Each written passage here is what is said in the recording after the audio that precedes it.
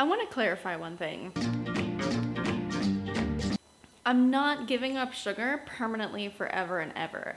This is not meant to be a full permanent change. What I wanted to accomplish here was to get away from the habit of eating indulgent foods mindlessly. And I think we all get into that habit once in a while where it just becomes part of your day to have something indulgent and you don't even think about it. And when you're not thinking about it, you're not even fully enjoying it.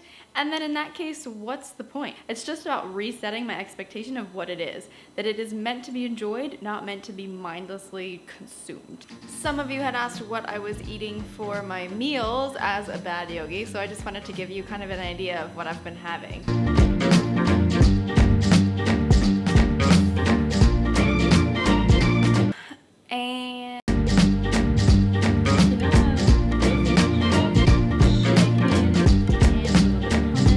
Honestly, delicious. My breakfast is the same every day. My lunch kind of varies depending on what I bought at the store that week. So that is day 4 in the books of no sugar. Thank you guys again for watching, and I'll see you right back here tomorrow. And that's basically it.